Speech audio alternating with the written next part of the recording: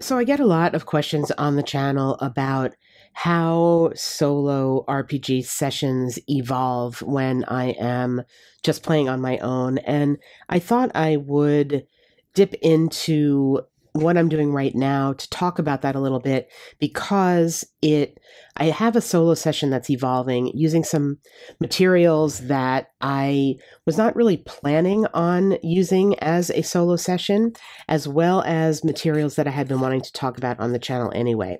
So in this video, I'm just going to tell you a little bit about this solo session here. And what's going on is I sat down to play Citadel of Blood. Citadel of Blood is a game that I've done a video on, and you could see the link to that video up here. I've also done a video on Death Maze, which is the sister game, the first game to Citadel of Blood, and you can see the link to that video around up here. So Citadel of Blood was an Ares magazine game, and it was featured in number 5, 1980, Ares magazine number 5, 1980. And it is described as a daring party of adventurers trapped in a deadly maze. And as with, I believe, all the Ares magazine games, you had the game, the rules, and the counters, but you also had some type of article or piece about the game. And in this case, it's referred to as a simulation game. And you get a historical background on the story here, and who built the citadel and why, and what is the story behind the need to go through the gateways and destroy the evil presence that's lurking there. Now, I noticed actually just now, I don't know whether I mentioned this in the original video that I did on Citadel of Blood, and I have not yet gone back to figure that out. But in the back of the magazine here, there's a survey here, questions about games that articles, they ask the readers to rate their articles, and people that they've read, authors that they've read, and games that Ares has produced. And then it says, please rate the following game proposals on a scale from 1 to 9, with 1 indicating very little inclination to buy the game if published, up through 9 indicating a definite intention to purchase it. And what's interesting here, and I'm pretty sure this never was made, but what's interesting here is 92 is called Randomized Dungeon Generation Kit, a more sophisticated version of the Death Maze system, which is the Citadel Blood game, as well as Death Maze, for generating random mazes, dungeons, and labyrinths. The package would include 4 to 8 pages of rules and 400 counters, and could be used with Dragon Quest or any other fantasy role-playing game. That would be boxed for $6. Now, I venture to guess they could make this a Kickstarter right now if they existed, and it would explode. That said, I don't think that was ever done, and if anyone knows whether that was ever made, please let me know in the comments, because I would be interested in presenting it on the channel if I could find it. But the point being that even for the Citadel of Blood designers, there was a thought that this could somehow be matched with a role-playing system.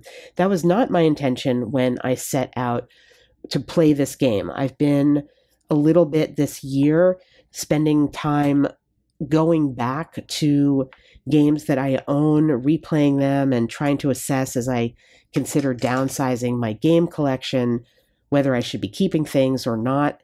And Citadel Blood didn't exactly fall into that category because it doesn't take up that much space, although I think it can be sold. People want to get their hands on this game, but I wasn't really thinking of selling it. But just in the context of looking through other games I have, I thought, well, I want to get this one out again and play it. And that's exactly what I did. Basically, what you do in this game, and I won't go through it in such great detail, is you are creating a dungeon with these modular tiles that you draw blindly from a huge double-sided stack of tiles. And you have your party. We have a 6-member party with 3 main characters and 3 what are known as initiates. And you travel through, you fight monsters, you encounter things in the dungeon if they are so indicated. So, for example, this indicates a room with some art in it. And then you are rolling on a bunch of tables in here to determine what are the room features, what type of trap might it be, who are the monsters in the room, etc. You can fight the monsters, you can try to bribe them, you can try to negotiate with them. All the while you are looking for something called a Hellgate, and you are needing to get through the dungeon to get to the Hellgate. Now, in the context of my game, what happened was I started going through, I encountered a mirror right away, which is great because you need that to find one of the end conditions, which is what level the Hellgate is on. And in my case, it would be level 3, which is the final level of the dungeon. Then I came to this room with a piece of art in it, and it had an evil mage, and I got some treasure, and it was really great.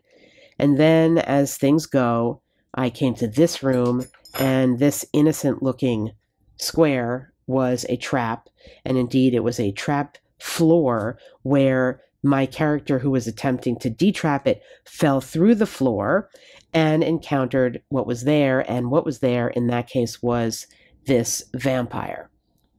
My poor character was alone with the vampire, and my character, well, his name here on the chit is Zurich, but when I was writing up the characters later on as this evolved into a solo RPG, I miswrote it as Zerky, and I decided I liked Zerky better. So Zerky he is. Zerky fell down into a room and faced off against this vampire. Though the vampire ended up not having too many hit points, he was, unfortunately, able to charm Zerky. Now, the rest of the party waited above and were sort of looking down, wondering what to do.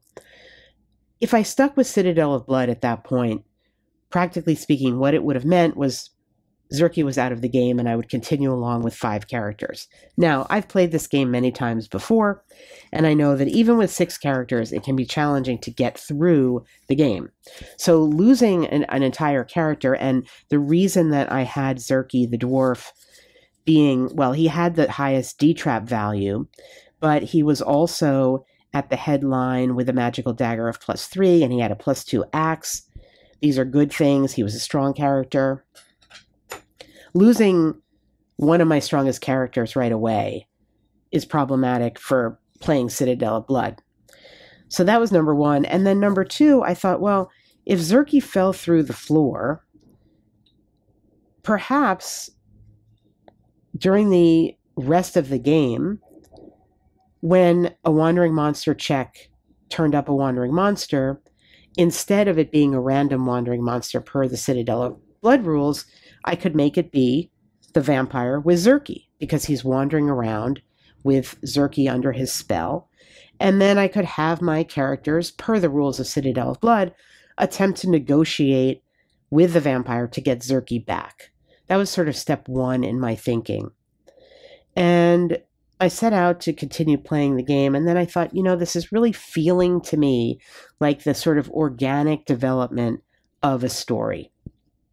And I thought back at that point to some of the things that I have written about in the Solo GM Guide in terms of using game resources to generate a story, and the ways in which stories can develop in solo RPG, and how the mindset of a solo GM is so key to a successful solo session.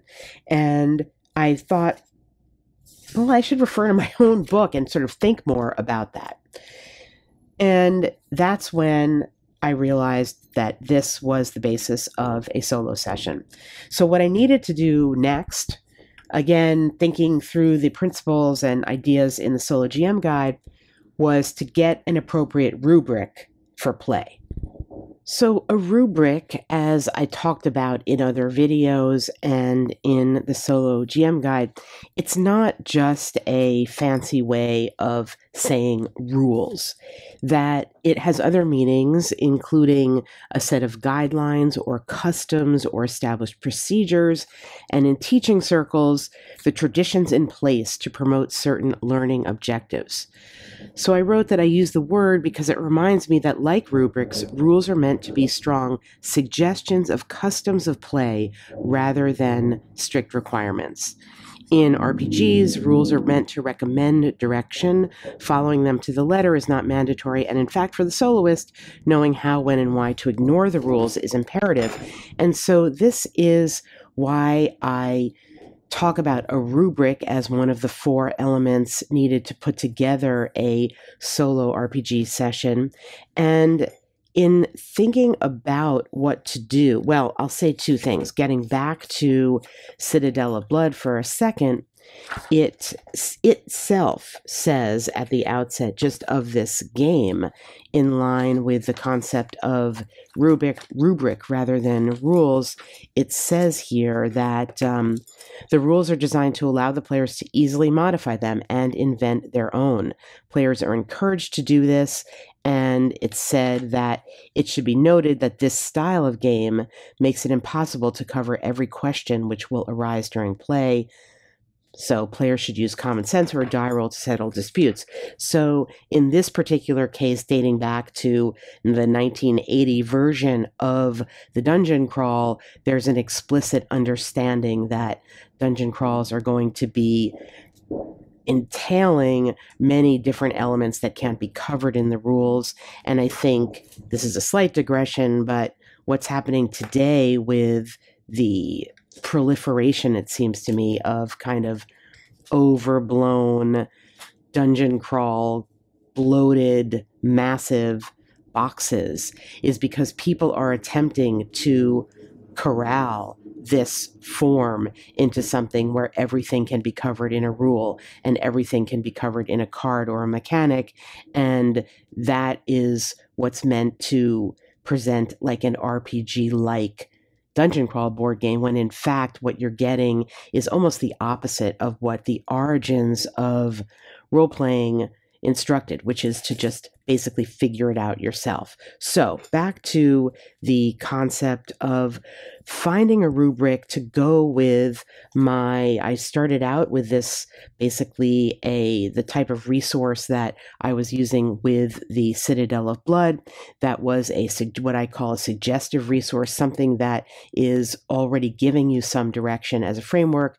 And then I needed the rubric. I wanted to get something contemporary to Citadel, which was from 1980, as mentioned, and I thought of going to the Holmes rules for D&D, and I'm not going to get into a whole history of early D&D. There's a ton of channels and people that know way more about it than I do, so you can seek that out on your own if you're interested. But in brief, the Holmes rules here are an edited version.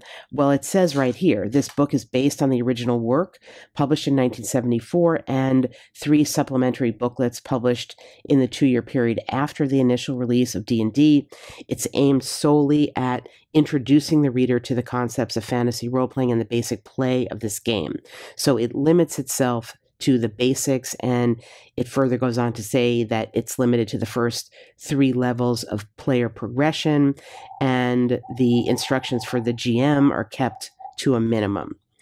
So I felt like this was a good starting point.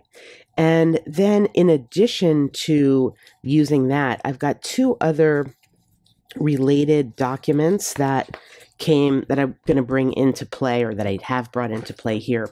One is called Blueholme. This is subtitled Prentice Rules by Michael Thomas.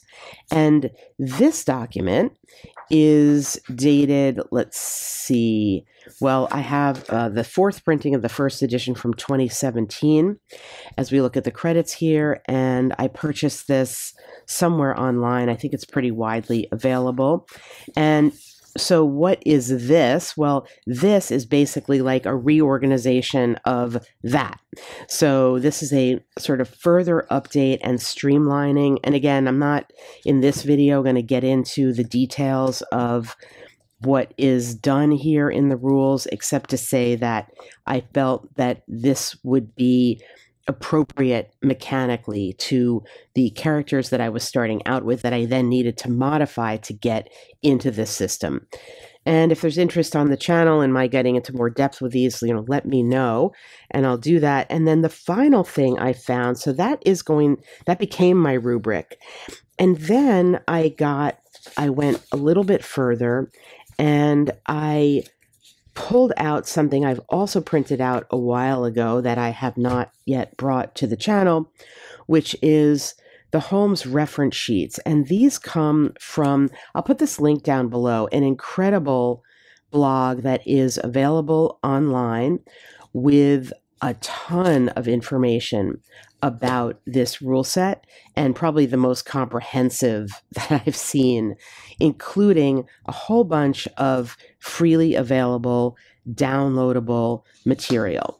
And this material comes in a number of different forms. You've got things like a character creation worksheet, and you also have things like a random name generator, which I used for my characters, character background. So now we're getting into, of the 4 components for solo RPG that I talk about in my book, now we're getting into a generative resource, some random tables, and in this case, they're linked specifically to the rubric that I'm using. So I went to, as a way of beginning to take my very basic characters, so I decided to choose 4 of my 6 characters from the Citadel of Blood game. So in Citadel of Blood, you have really no stats whatsoever. You have a very, very basic designation of a weapon with a skill that's going to add a bonus to a die roll. You have some wound points. You have a race, but it doesn't really give you that much differentiation. You might have a skill or something like that, and that's basically it.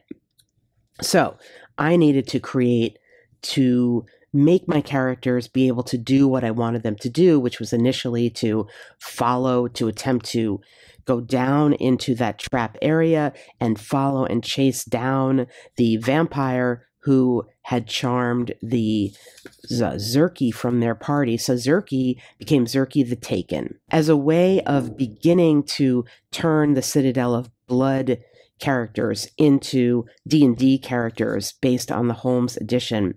I started by rolling on this table, and I just did it randomly. I started with Zerky, and I rolled up that he became a flyer, or he had this background of a flyer with aerial combat training and tumbling. So he got -1 point per die falling damage, and that actually, I decided, was thematic. He also has a potion of flying and some leather armor and things that became thematic because I linked him to the vampire. I started to develop a story that actually, it wasn't necessarily an accident that Zerky was the one who fell into the trap and was taken by the vampire, that perhaps he himself, with this flying background. Now, we know vampires don't fly, but the vampire bats do, and perhaps he was, I don't know, perhaps he was somebody that was already in relation to the vampire and the connection was there. I'm still developing this as I'm playing, but that is a question. So I use this kind of generative thing to begin there. And then I continued rolling on the table until I got some other answers, and then I did pair the answer with the character. So for example, when I rolled on a caveman background, basically like a tough guy who is illiterate, doesn't wear armor, is a good hunter, I turned that into my dwarf A, and I got, using this generator of random syllables and names, I came up with Akmil the Grizzled, who was a caveman, and that was his background. He is a dwarf. And then I continued to do that, and I ended up with an archer character and my Farnos from above, who is a barkeep, and he's an elf, and he's a negotiator, and a kind of like wily character, very social, and it became the party. So going a little bit deeper, getting these generative tables here helped me initially to start to give my character some personality. And then, and only then, I went to getting some stats for them. Because again, as I talk about repeatedly in the Solo GM guide and give examples and reasons why, that stats are not a story and that numbers do not make narrative. And what that means is that when developing a solo RPG like this, kind of organically out of something I'm playing, I already had the story. I already had action happening, which is why I felt the need to, or the desire to, create a solo experience out of it and not just stick to the Citadel of Blood. So the stats that I need and that I did create to make the mechanics work moving forward, I put those stats onto the characters to make it support the character that I already had, if that makes any sense. So another thing that's very helpful here in all this supporting Holmes material is a section that will just break down exactly what stat in the attributes actually has an impact in the game, because with the original rules, there are some stats that really don't. So, for example, there's a really useful section here on rolling up an adventurer, and it is explaining what the actual rules as written do versus what other options for play are. So, for example, in the rules as written, your strength attribute really doesn't do anything. But the Gygaxian option is that if you have a strength of 15 or more, you get a +1 to hit. So I gave my caveman that stat of 15 or more strength to get that modifier because that fit the character, if that makes any sense. It's approaching it in a backwards way. It's approaching it in a manner that I venture to guess would not be done in a traditional RPG situation sitting around the table with a GM. But as we know, solo RPG doesn't follow those rules, and it is not that type of situation.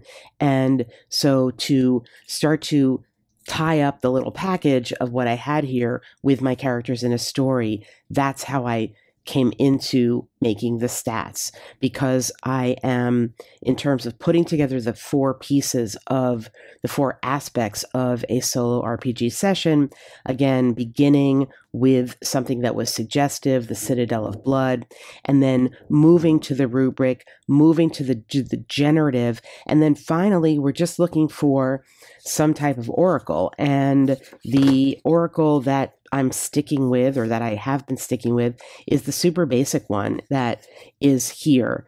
And it's just a very basic yes-no D100 system, because I don't really need anything else. I'm not overcomplicating this. It's remaining true to its roots as a very basic dungeon crawl, with a situation in this case where the quest has become to save our party member. And then my plan is, I'm still playing it out, once Zerky is back with the party, to go all the way back to the Citadel and then continue on playing through just basically back to these rules. So we had a whole side development of a story. Hopefully we'll get our character back, and then we'll continue to play. And so it is through that process that, almost by accident, I ended up, or I am ending up in the middle of playing out this other story.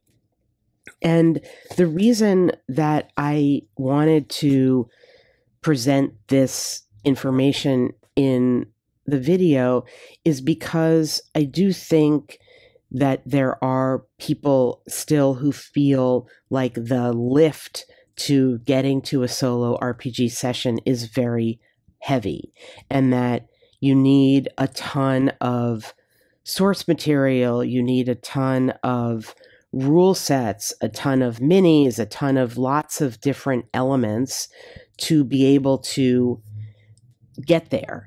And it's my contention that you don't need very much at all beyond an imagination and maybe some basic understanding of what makes a story work, the elements that go into a story. And this is another thing that I talk a lot about on my channel and in the Solo GM Guide, that it really is story based and understanding what makes a story and how to generate interest, or the reason that interest is generated in narrative, and that you can use things that you have already at your disposal to do that, and you can take cues from things that you have in order to do that, so that you are using an appropriate rubric, so that you are using appropriate generative and suggestive resources, and not getting too bogged down in so many complicated oracles that you're hiding behind them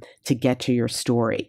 Because if you have a story and a narrative that's strong enough, you don't need to rely on yes-no generators that can bog you down in ways that aren't helpful ultimately. So I hope that this look a little bit behind the scenes of just something I was randomly doing was useful to people. Let me know in the comments if there's any aspect of this that you're interested in further, such as the Holmes rules, and I will put links down below to all these things. Citadel is not easily available now, but if you know how to search on the internet, you can obviously try to set up notifications to get there if somebody happens to be selling it. Highly recommend trying to track it down, as well as Death Maze. They are, even after all these years, really very replayable.